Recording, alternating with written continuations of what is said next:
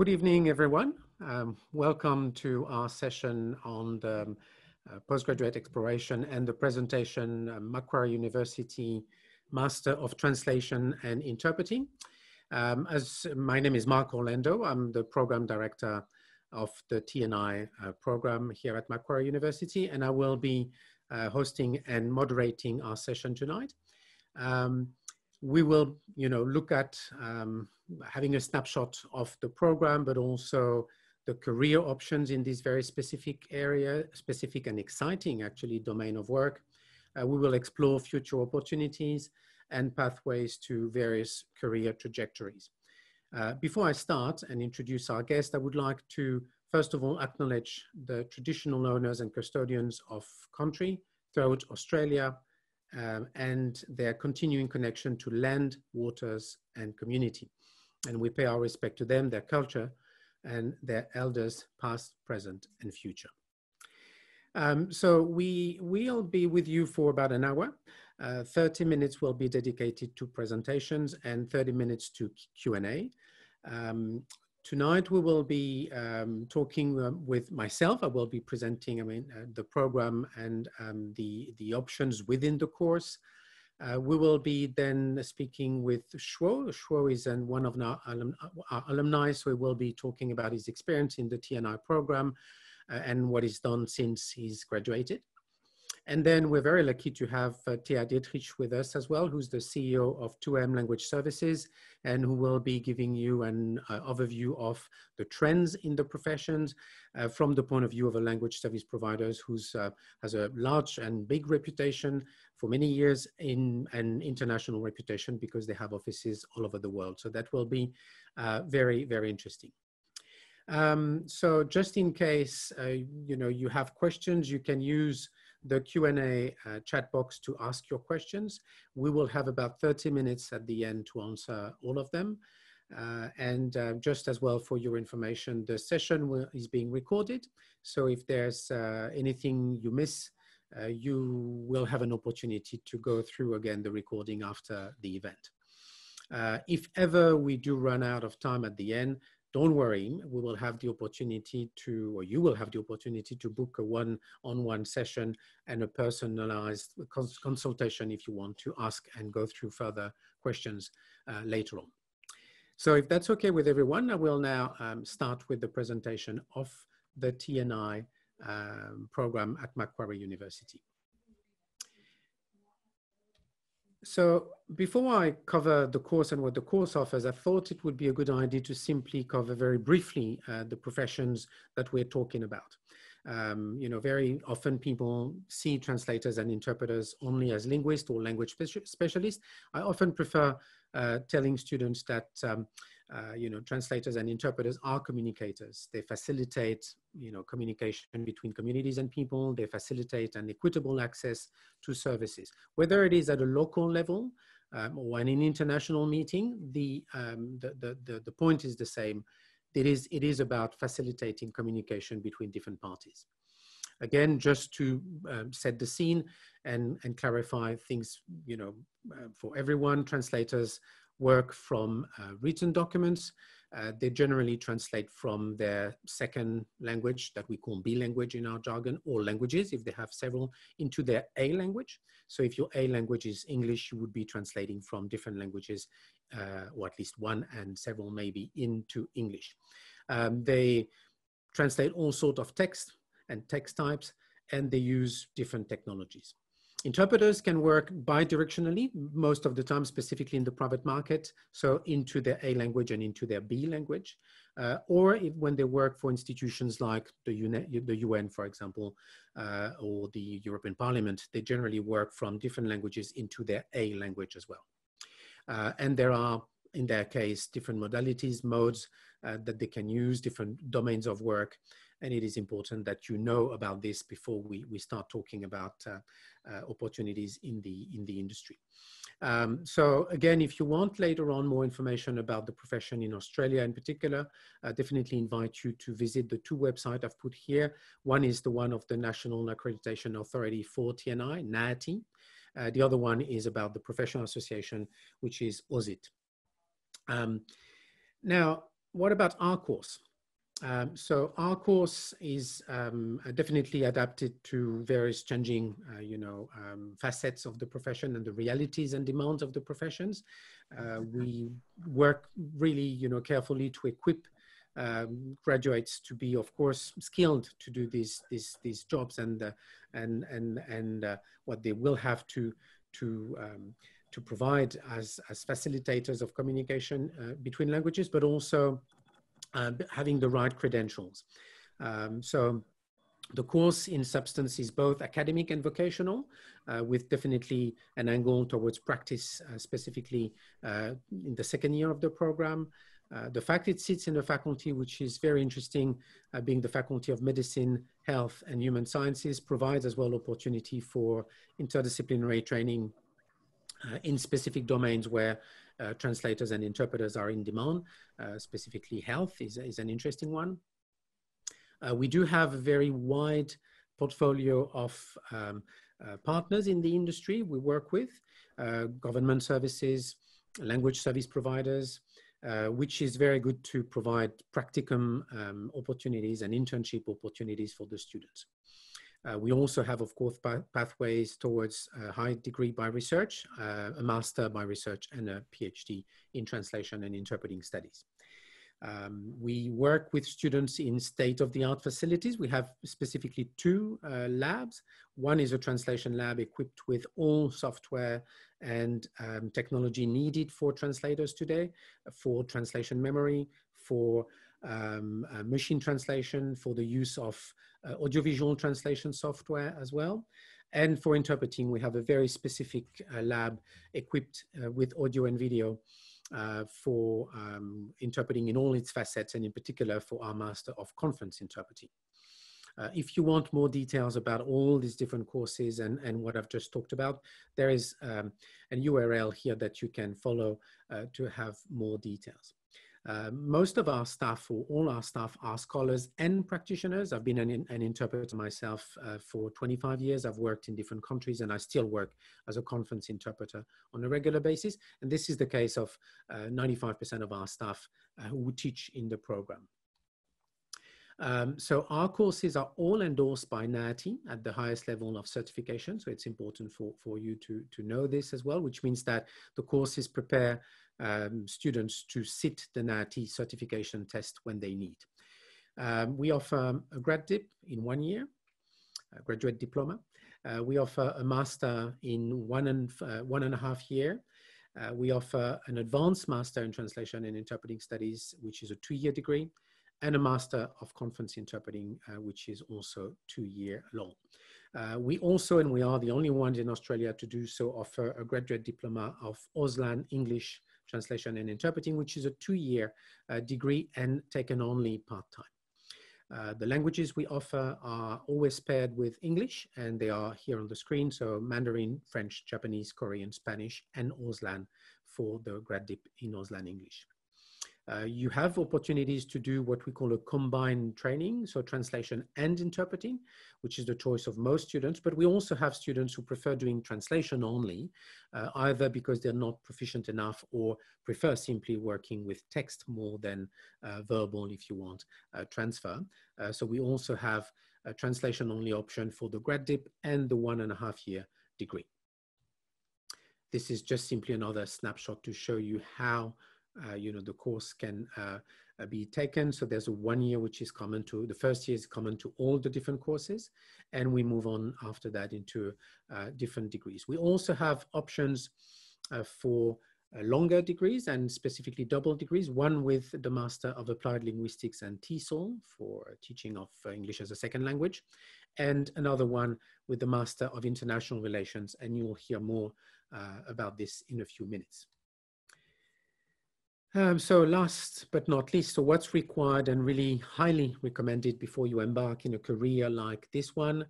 Having a very strong knowledge of your own language is absolutely important. It's not only about your second or third language, it's really about your first language. You need to master it very, very well. You need to have a sound linguistic and cultural knowledge of your other languages, your languages of work. a large knowledge base. We always say that the translators and interpreters are press eaters. You need to know about the world affairs. You need to know about your own country. This is extremely important. You need to be open-minded, curious. We always say that when we work, we become specialists among the specialists. I'm not a marine biologist, and I interpret very often in marine biology meetings all over the world. And I was not trained as a marine biologist, but I know how to do that in interpreting, and I prepare well. Reading skills are extremely important, specifically in translation. Of course, we often say, it is often said that translation is the most intimate act of reading, and this is true. You know, translators have to really dig into the text to be able to transfer everything, all the nuances of the source text. You need to be a creative writer and have, of course, good writing skills if you're a translator, good public skills, and certain cognitive aptitudes if you work as an interpreter. In a course like ours, you need to be interested in new technologies. There's a lot happening in this profession, and technologies are not replacing translators and interpreters. Translators and interpreters have to know how to work with technologies, and this is why you need to have an interest and to be savvy with the use of technologies. An aptitude to make quick decisions is important as well in our profession, and an interest in both theory and practice, because our course, as I said, is academic and vocational, using theory in a very applied way to become a professional. So this was my last slide. You have the possibility to put questions about the course if you want to. And before we go further, I will before we go to the Q&A, I will simply now invite Chuo to tell us about his experience in the course. I will mute myself while he's taking the floor and presenting who he is and what he's done. Over to you, Chuo. Okay, thank you, Mark. And hi, everyone. My name is Shufang. I come from China. I enrolled in Macquarie University in 2018, and I just graduated from Macquarie University, the double master program, Master of International Relations and a Master of Translation and Interpreting Studies. And I'm now doing a translation editing as a part-time job, and I'm currently also applying for a PhD. So the reason why I chose to study at Macquarie is, like, when the first time I knew Macquarie was when I went on exchange at Macquarie when I was still an undergraduate. And that the first time Macquarie University provided a wealth of units for me to choose, and I even did Latin. So Macquarie has a quite liberal and a diverse environment. And so that's the reason why I decided to go back to Macquarie to pursue my master program. And for Macquarie University has very good reputation for translation and interpreting training. So I did some research on this, and I talked to some lecturers when I was still an exchange student here. So that's what I knew. And then Macquarie University was also quite unique in combining different majors across faculties so that the students can choose to kind of equip themselves better for their future career. And it is quite suitable for me because it combined both international relations and translation and interpreting, and they are both of my interest. And my reason to study a double degree with Tina and I here is it's quite challenging. As you know, it's a double degree, so it's quite, I think it's a little bit intimidating for some students, but it's also very rewarding because, you know, for professional translators and interpreters, they are supposed to have very solid knowledge in one particular field, be it law or medicine, technology, or any particular field they really are kind of have specialty in.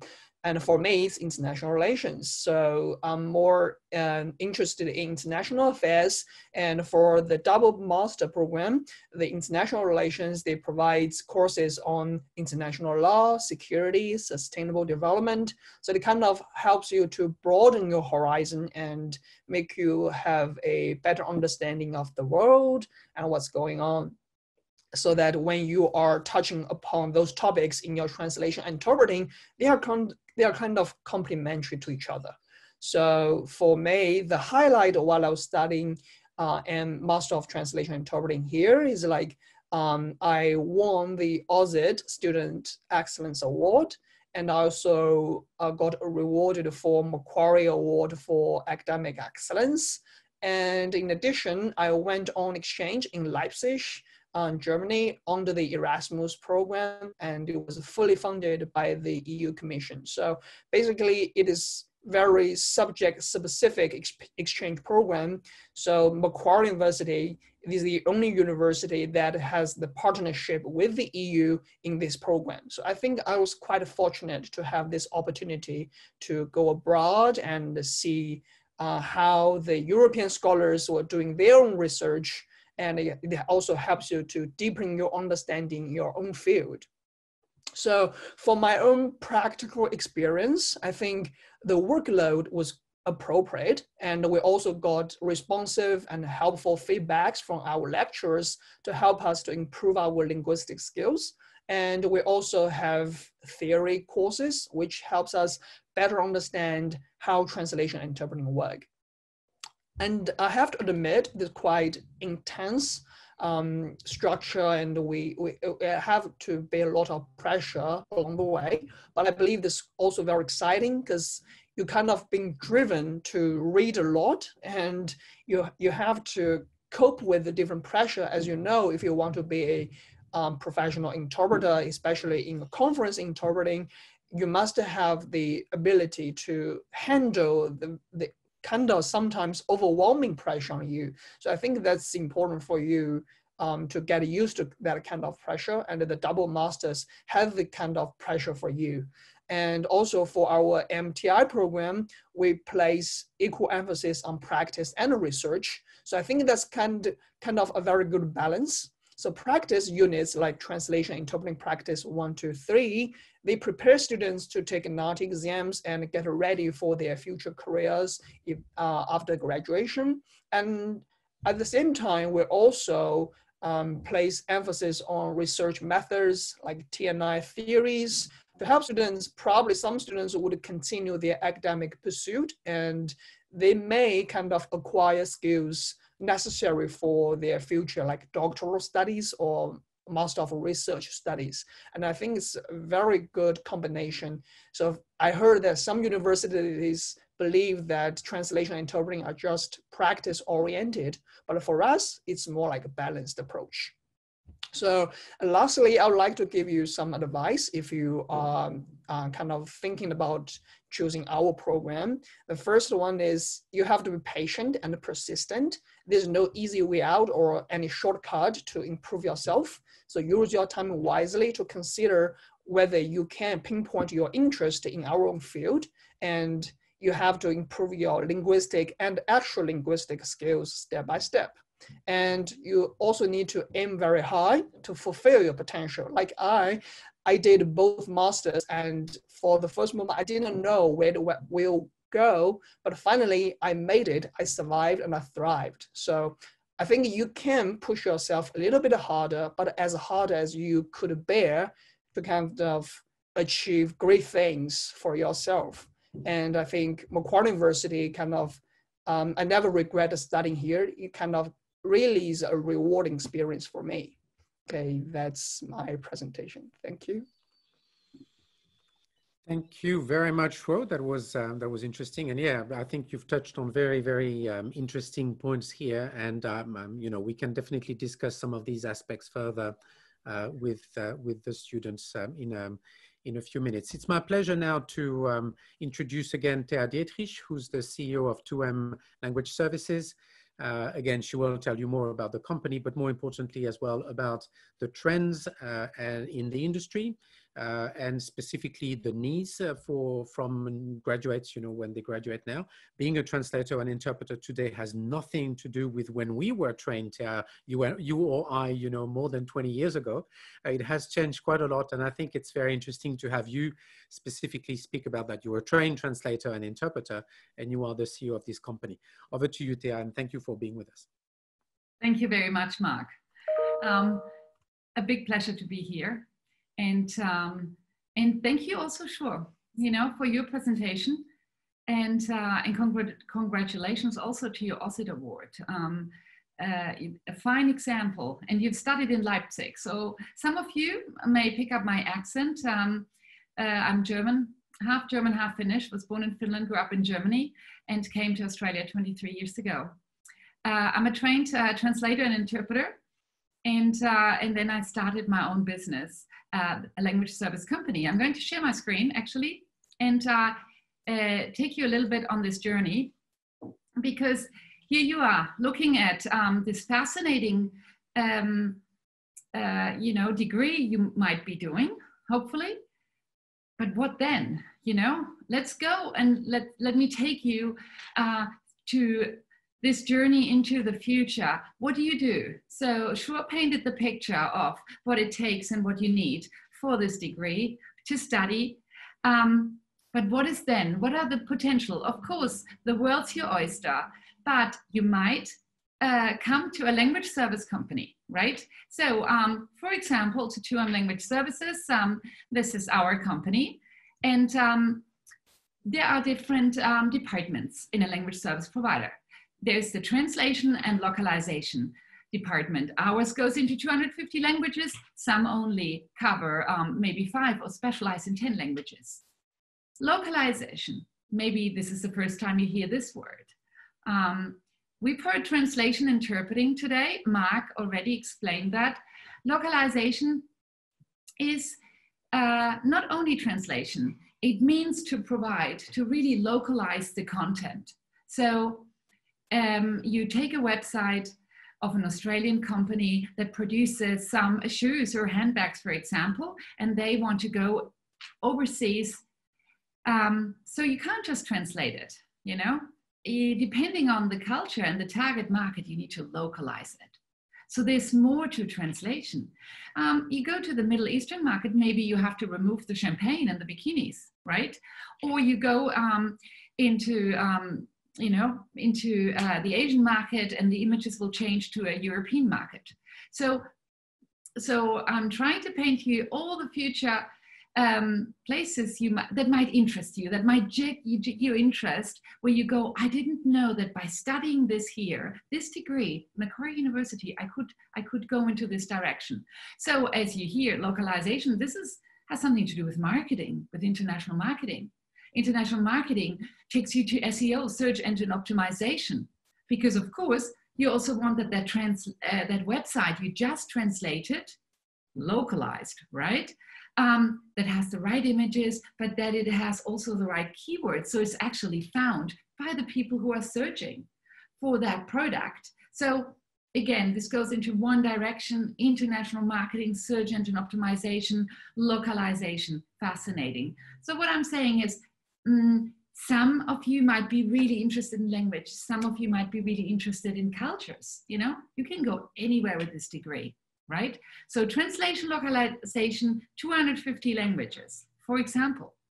And then you have technical translations and transcreation. Technical translations is another department. That is domain expertise or subject matter expertise. This is if you're really interested in, say, mining or finance or life sciences, or even go even more, oil and gas, or, or dietary, so really specific.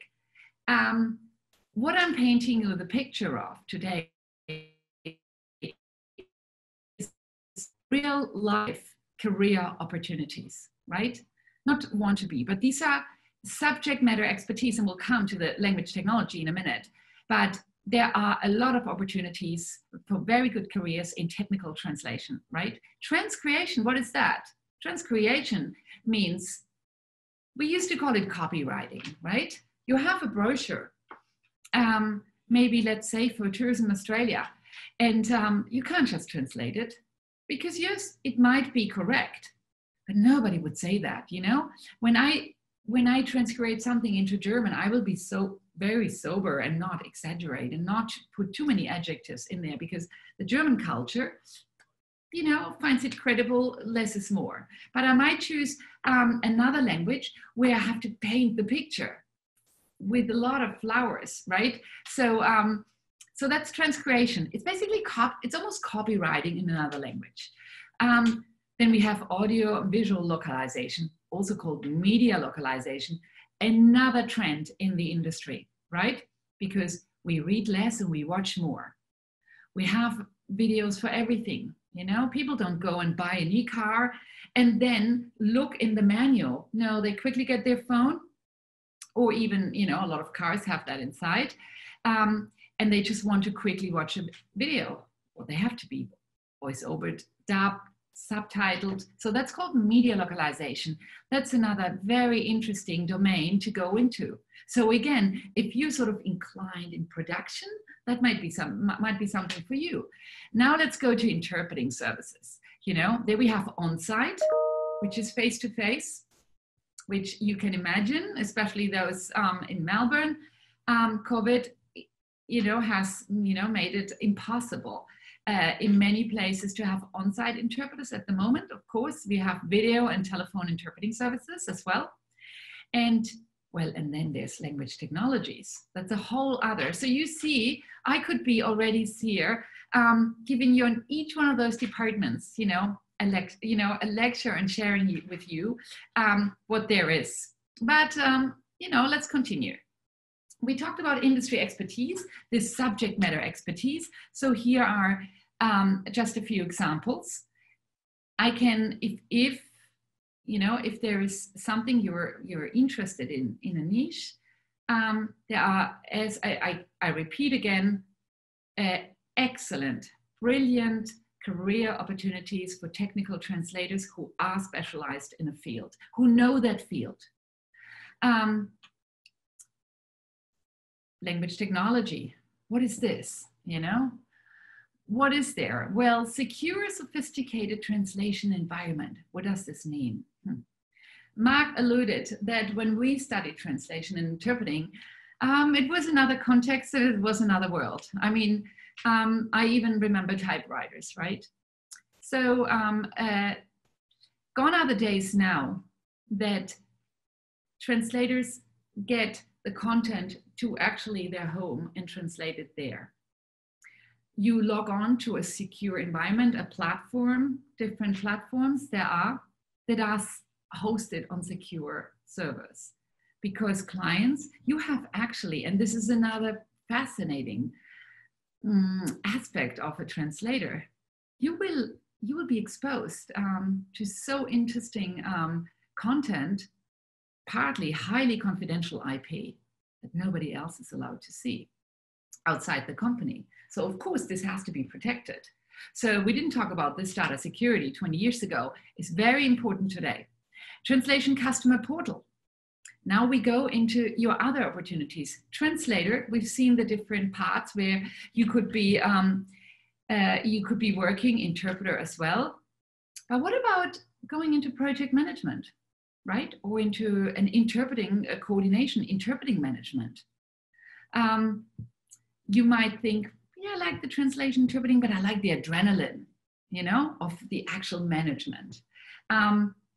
Another career path, project management. So as a translation project manager, for example, you would be familiar and you would be learning about the translation environment system, about customer portals, you know, how to help clients to log on to a portal and even ask for their translation, load their documents and have different solutions. So that's project management. You'll be liaising with those translators. And translation memory. You will be learning obviously about the so-called TM systems, the CAT technology, computer-aided translation. Like, for example, some of you might already be familiar with that, MemoQ, SDL, Trados, just to name two, MemSource, there are many. Translation API. I can, we live in an ecosystem, right? So there are different systems, and today we start combining one system with another system through an application program interface, an API. So these are translation APIs. So for those of you who are really technical minded, there's definitely a career path there. Let's come to custom machine translation. And what is this machine translation? We're not talking Google, no. But even Google, some of you who are using it would have seen in the last couple of years that it has gone from what we used to have rules-based machine translation statistical machine translation, which is data, data in, data out, to neural machine translation, which is based on natural language processing, which sounds in some language combination for some languages, potentially depending on the source text, quite natural. Might not be correct, but can sound quite natural. This is where we professionals come in, we use machine translation where adequate as a productivity tool, but it is our precious human mind, your precious human mind, that is very important. Yeah, even in all the technology automation, there is what we call in language technology, the human in the loop. And that is very prized. And that's where your career is as well. Because you're taking you don't do the low level work. You do the intelligent work on either the technical translation, or you're painting the picture with the copywriting, or you create solutions, or you take the machine translation and the translation memory that we saw, which is, what your previous translations aligned, the pairs lined up. And optimize a machine translation to make it, better. And then go on to something called post-editing, which is you look at the output and then you improve it so it is a human translation. That's another skill to have. I'm pretty good at that skill. I can look at a pre-populated segment and I can see if it is useful or not. So anyway, and then otherwise I can write it new straight away. And then remote interpreting and booking platforms. So that's project management. And you can see I get excited because of course I don't want to cut into your Q&A time where you can ask us all these questions, so there's order processes. There is, here we see what a translation memory is, right? It's like a linguistic database. And translation APIs for those language technology interested in you. So maybe I'll just quickly show you what today's video interpreting apps look like.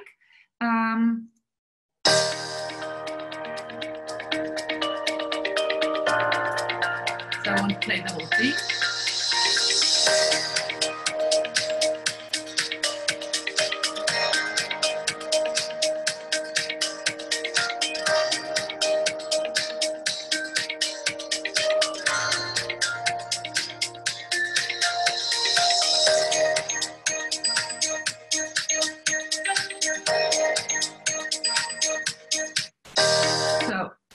So I want to, as I said, promise, I'm not going to cut into Q&A time, but there are many opportunities. The trends with COVID, as you can imagine, goes to video interpreting, RSI, remote simultaneous interpreting. The world is your oyster. I'm going to stop sharing my screen, hand over to Mark, and looking forward to a healthy discussion with lots of questions. Thank you very much, Thea. That was very interesting. And again, I think you've covered quite a lot in a limited time, but I think it's good. It clearly shows as well, those who are listening to us, that it is an extremely varied and multifaceted area of work. When you consider all these facets of translation you talked about, when you consider all the various facets of interpreting we've talked about as well, I think, that clearly shows our attendees here that, as I said, it's multifaceted and you will certainly find what suits you. Again, the training that we provide at Macquarie University is also multifaceted, and we touch upon all these different things that I mentioned, whether in translation only, or whether in translation and interpreting. So look, I can see there are already a few questions in the Q&A box, so I will start looking at that and covering them.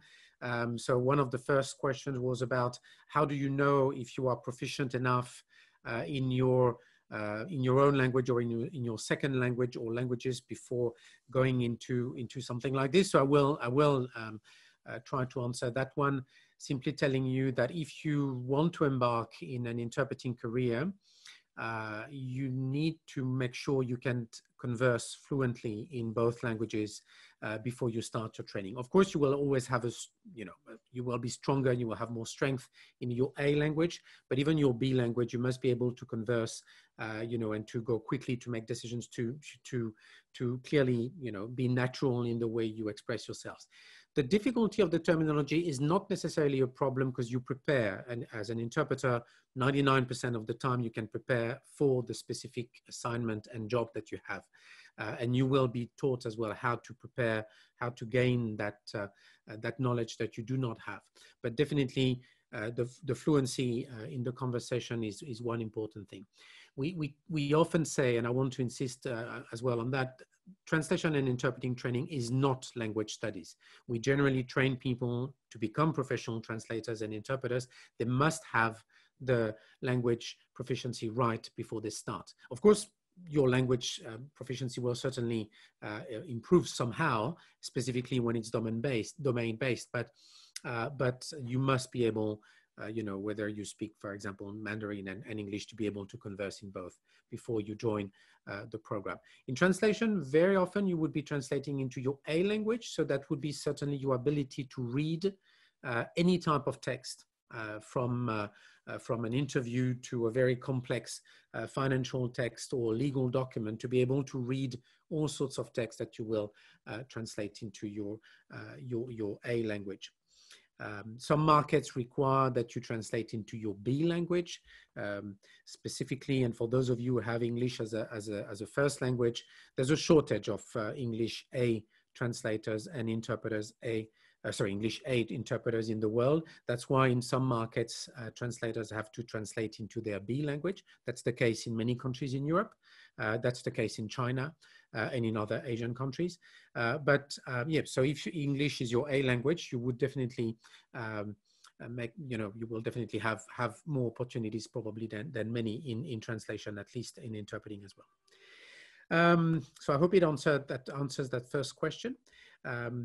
Second question is, have you identified any new trends in the translation profession and how graduates could better prepare themselves to be more employable?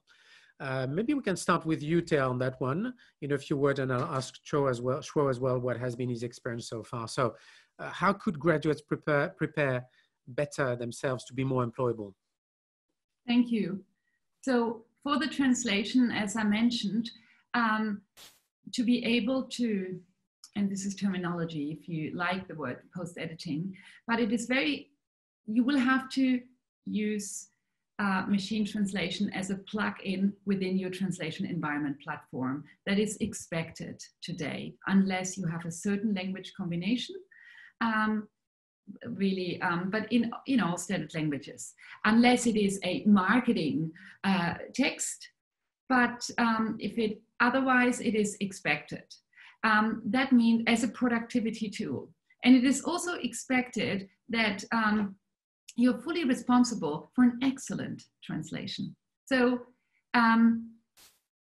you cannot say, well, if I had translated it from scratch, it would have been better, but you gave me pre-populated content. No, this doesn't, it doesn't work. I mentioned that precious human brain before. You take the decision. You will be getting, environment platforms because they're hosted in secure servers, because people don't want their own IP in people's personal computers. And it will be pre-populated most of the time with machine translation. And you will learn to post-edit, to look at it and to immediately see this helps me. If not, scrap it and you write your own translation. And if not, but it's a productivity tool. So this is very important. It will be easier for the people who are for the students who are starting to study translation now than for us, who we had to pivot and adapt. And we were very judgmental about it as well for many years. But if you have any, so this is if you have any judgments over language technology, throw them right now, package them up and throw them out of the window. Because you will be, and it will be your precious human brain. But nobody's going to pay you to translate, the cat is black, die Katze ist schwarz. A machine can do that. Over to Sure. Thank you, Thea. One thing, again, for example, that we were not trained to do when we were trained as translators and interpreters a few decades ago was, for example, project management. This is something now that 5 years ago, our industry partners were telling us, your students are not trained to project management. We really have to train them when we employ them. Now, this is embedded in the training as well. So just to simply show you how things change and adapt, both in training and of course, based on the demands. Sure, what would be your answer to that? How can you prepare yourself better to be more employable? I think for students, like if they are really want to equip themselves with necessary skills, and they really need to follow the instruction from our lecturers. I know that some students they don't really like the technologies.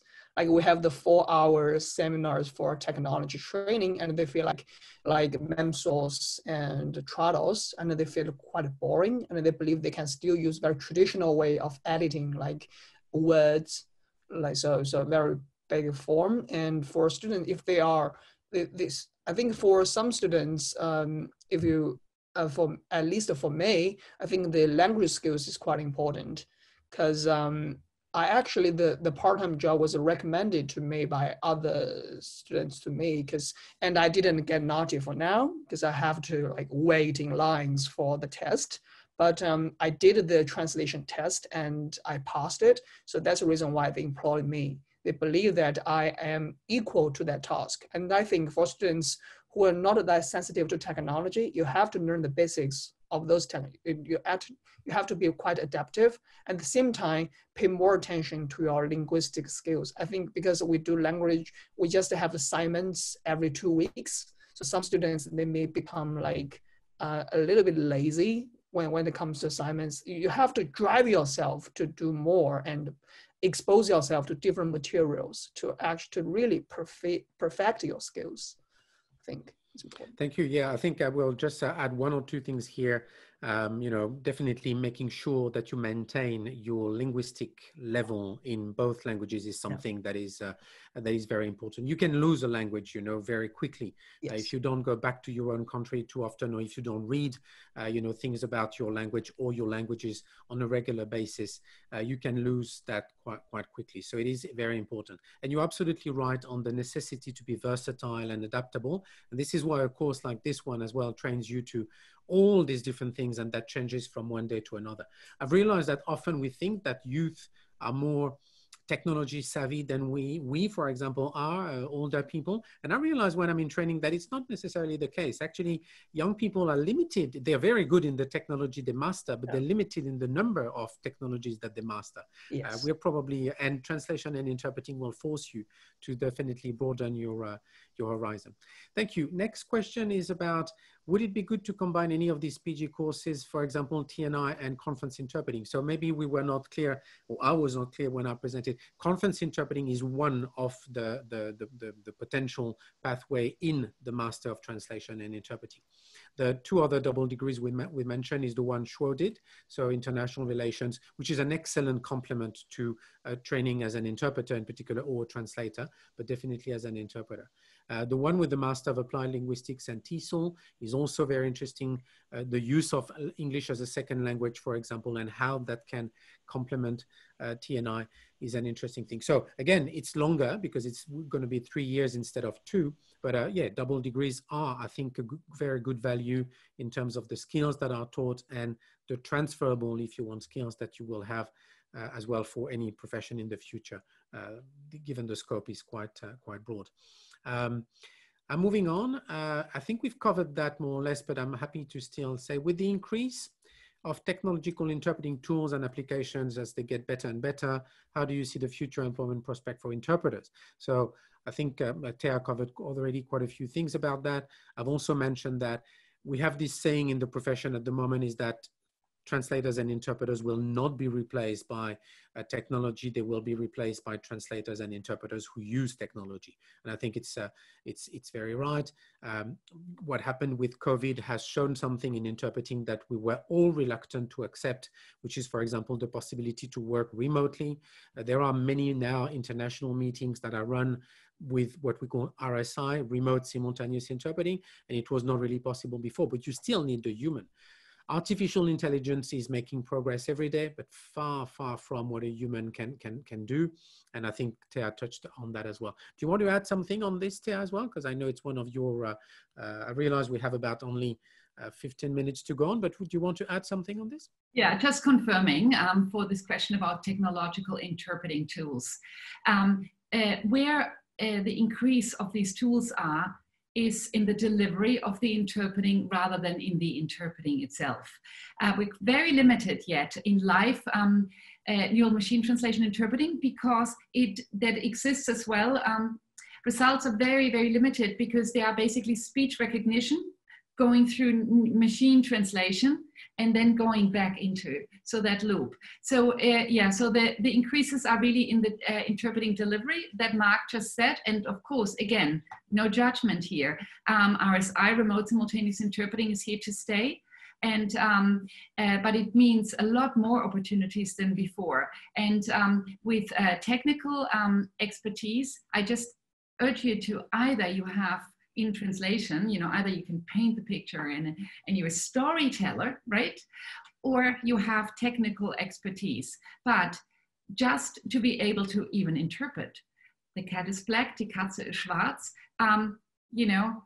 we don't need neither an interpreter for that anymore. So we do want you to use that precious linguistic brain.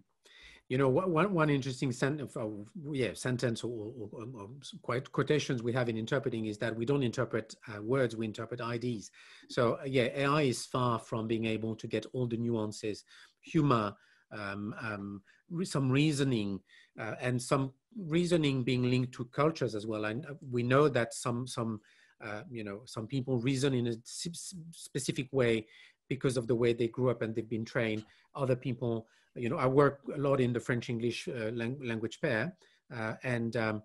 For example, people who speak French in the Pacific Islanders from French Polynesia or New Caledonia, their reasoning is very different. It's culturally, built differently than a French person. So this is the type of things, if you haven't lived in that area, you can't know, and a machine will never know that. So anyway, that's one example among others, but I think no, we're here to stay.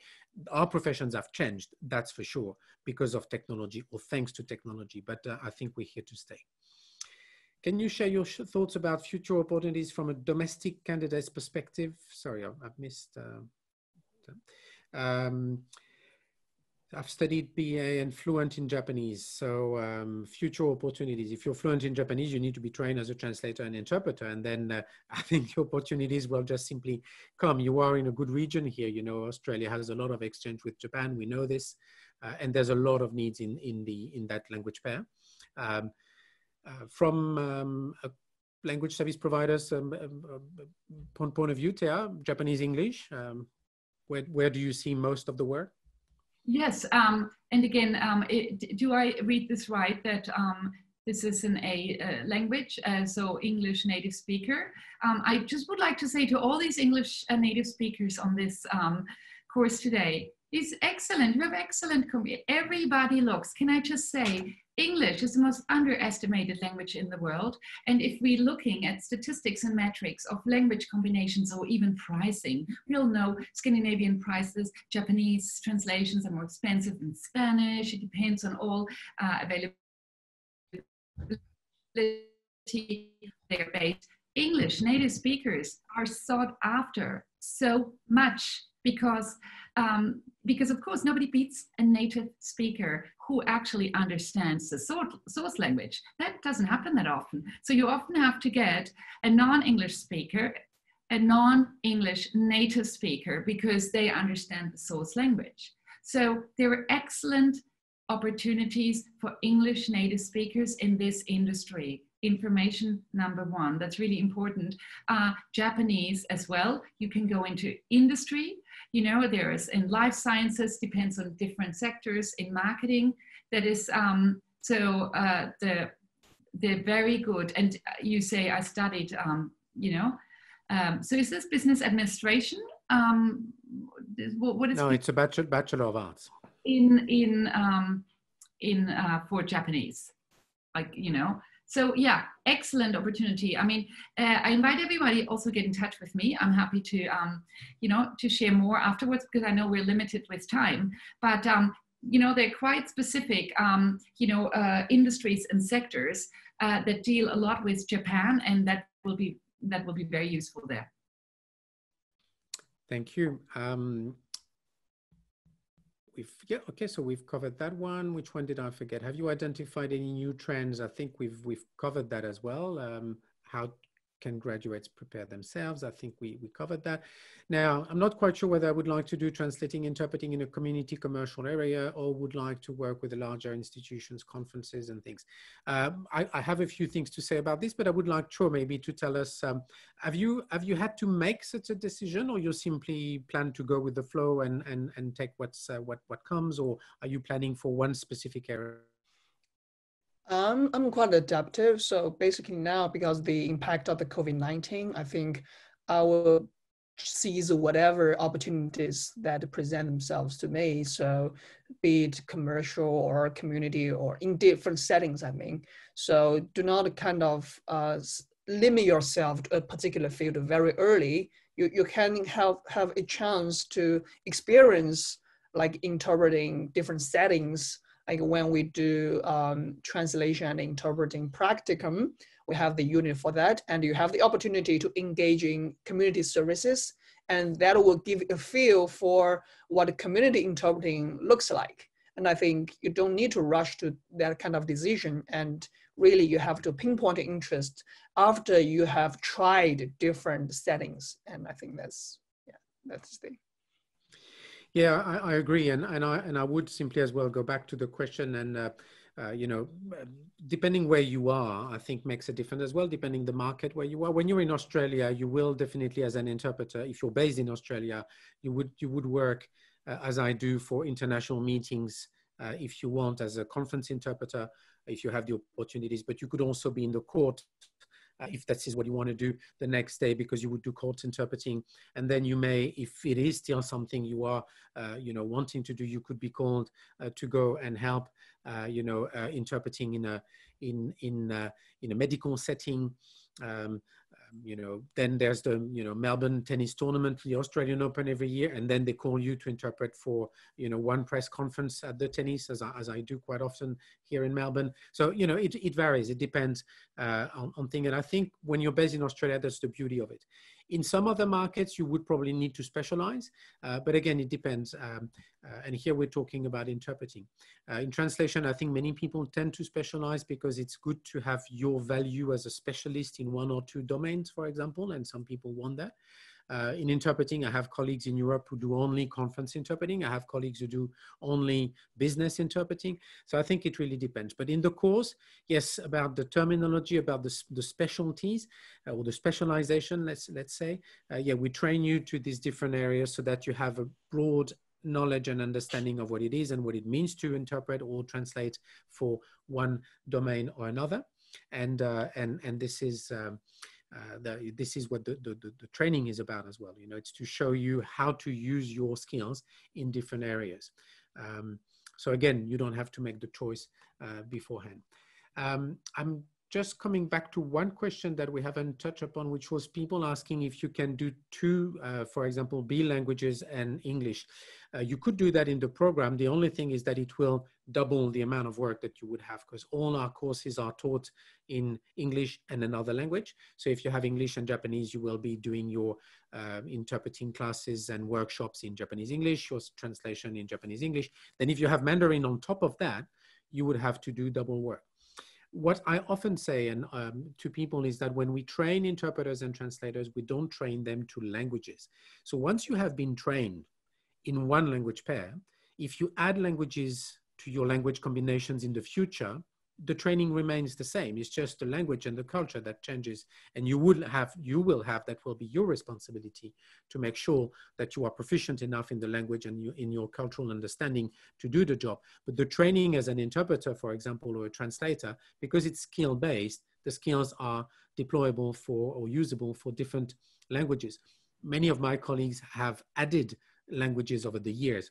You know, they can start with 2 or 3 languages, and in some areas, depending of their lives, or, you know, life is unpredictable, you can add languages, but that doesn't mean you have to retrain. You just simply make sure you are proficient enough and culturally, you know, as well proficient enough before doing the work. I don't think there are any open questions here. We have 3 minutes. I don't know. Maybe I start with Thea. Do you want to add a few words just simply to wrap up? Thank you. Know your tools. For those who are going to be with translators, know your tools, you know. It's very, very important. It gives you power. It gives you the skill path in the career. You have to. For translation, interpreting as well, it'll be different tools. But in any case, one practical advice, you know, absolutely know your tools in terms of the technology. Any of you who have any judgment over technologies like machine translation, you don't know what you don't know. So take them again, pack them up, throw them now out of the window, you know, because it is nobody's going to take your precious human brain. And I say it for the very last time, you know, the times are over. Nobody's going to pay anyone to translate. The cat is black, die Katze ist schwarz. You know, you have to, it is the concepts Mark talked about. It is the recognition of that, or it is the technical expertise, or it is you as the solutions architect, you know, who brings it together. You're a consultant. So the world, nobody's taking anything away from translators, interpreters, and all the others in stakeholders in our industry, but the skill sets are changing, the jobs are changing. But have fun with it. Thank you. Thanks, Thea. Shuo, in 1 minute. I think like just take your time and get yourself prepared, especially be open-minded. No matter what changes or opportunities come to you, you have to be adaptive and make sure that you keep practicing. I think that's important. Thank you, Shuo. Yeah, and from my point of view, I can clearly, you know, tell you this is a very exciting profession. There's so much to do that changes all the time. The topics, it's at the crossroads of absolutely everything, and that's why it's so fascinating. And then when you're trained, you can choose as well. It's really, you know, it's what it is. Sometimes people think being based in Australia is a problem. Actually, think about it. You know, when people are sleeping at the other end of the world, you are doing the translations for them here in Australia. When they wake up in the morning, it's on their desk. You know, before joining the academia, I was a freelancer, full-time translator, interpreter. 80% of the translations I was doing at the time were with clients I was based in New Zealand at the time and in Australia, were with clients in Europe and in Northern America. So it can be an asset to be where we are as well. So you know, don't think you would have to move from here. For interpreting, it's a bit different, but now with you know, remote interpreting, it also becomes a global profession. Before we wrap up, I just would like to remind you, you know, that you can book one-to-one session if you have more questions. So, you know, you have this on the slide right now. Feel free, you know, to contact us, and I'd be more than happy as well to go further, you know, into this with you. Thea, Shuo, thank you very, very much for your time. Thea, I know you're a very busy CEO, so thank you for this hour that you spent with us.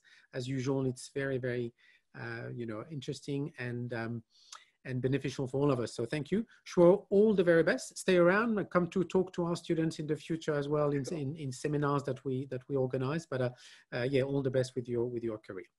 Thank you very much, and thank you as well to the organizers at Macquarie of this evening. Thank you so much. Good night, everyone.